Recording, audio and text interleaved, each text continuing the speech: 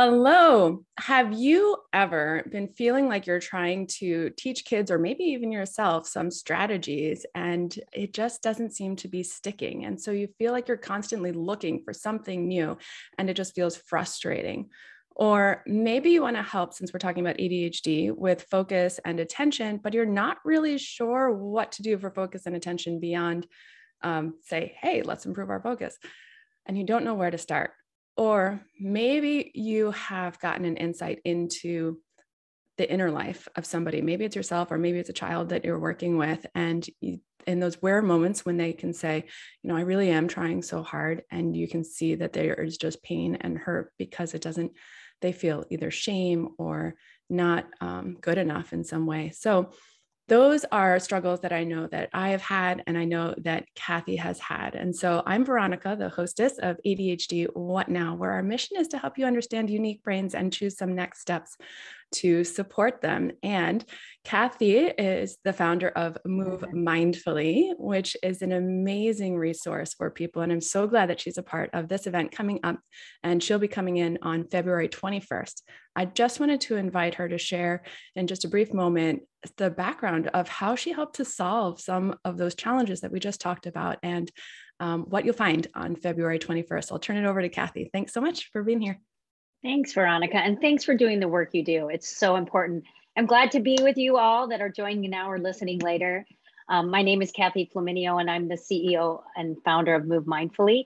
And we are a training and consulting company that brings the science of mindfulness, movement, and social emotional learning into these simple practices that can be used in schools and hospitals. And Veronica, I always think like we teach what we need to know. So I struggled my whole life with attention. I was told it's still a lot. And I was always curious when I was working actually as a social worker. I worked in Minneapolis public schools for 20 years.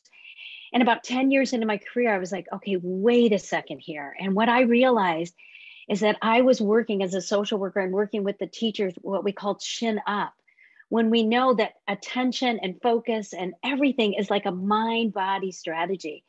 So literally I started one day like integrating some of these like movement practices and breathing practices. And we started to see great changes, especially with the youth, but also with the adults. And so I took a year off. I took a sabbatical with an OT in our school district.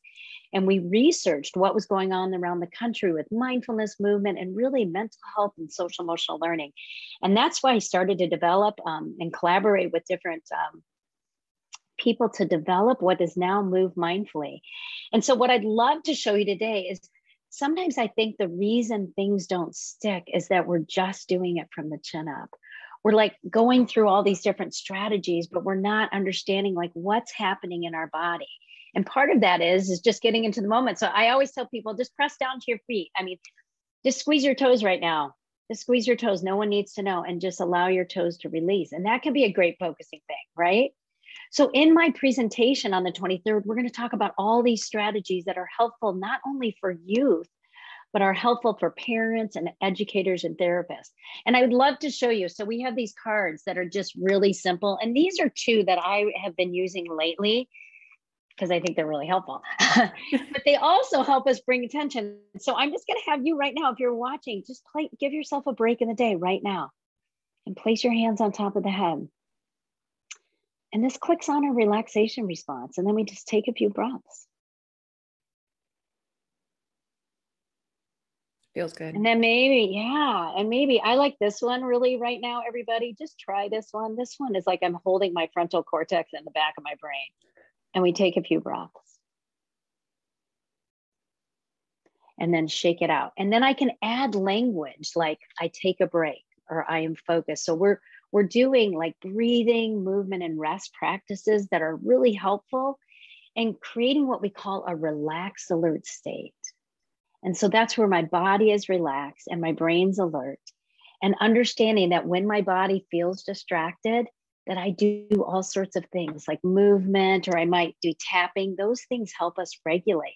So we're going to kind of look at why those things are actually really helpful, and not to be shameful about it. There are things that we can do throughout the day that can help us stay focused, and that can really empower us to be like, we are our own teachers, right? Absolutely. Yeah. So come and learn more on February 21st with Kathy of MoveMindfully. On that day, we'll also have Leah Kuipers from the Zones of Regulation. So it is going to be an awesome day to come and get real concrete strategies and tools on February 21st. So to everybody, pop in the comments down below to help remember that date. I know that would help me lock in the memory of that time if I'm interested in coming that particular day. And then go put it in your calendar. So we look forward to seeing you there, and great to see you, Kathy. Pleasure to have you here. And I'm looking forward to hearing so much more that you have to share about this.